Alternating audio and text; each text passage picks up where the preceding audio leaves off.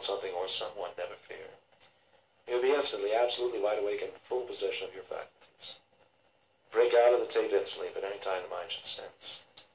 If for some reason it might be better to be awake. But on the other hand, you'll find perhaps your own amazement, as most people do, that the ordinary everyday sounds of living will not disturb you in the slightest.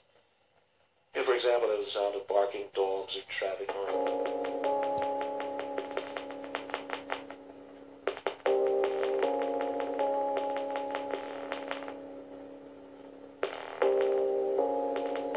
youth is the untamed eternal that rests in our hearts as they leak and shake.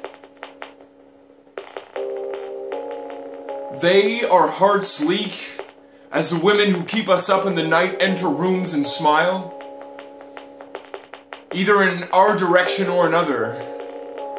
It makes no difference. They, our hearts, shake as we try to find and grasp onto words slipping away as scaly fish pulled from the ocean in order to make these women laugh, and look down at the table, their heads slightly shaking in harmony. It, youth, is the eternal wound cut straight.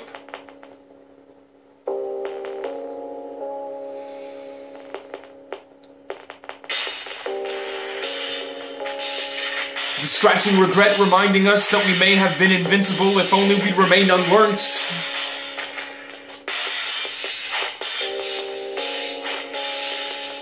Death may have come to us as a novelty instead of inevitability.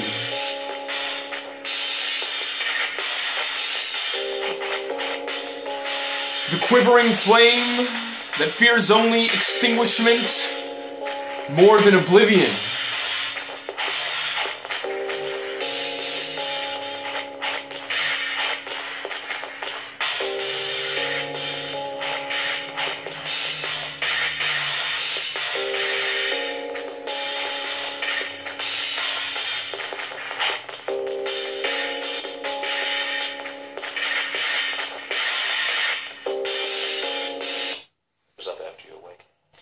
Medicine, as you're probably well aware, you think of the capillaries of the eyes being the window screen of the circulatory system. As the capillaries of the eyes enlarge, the veins, the arteries throughout the whole body enlarge.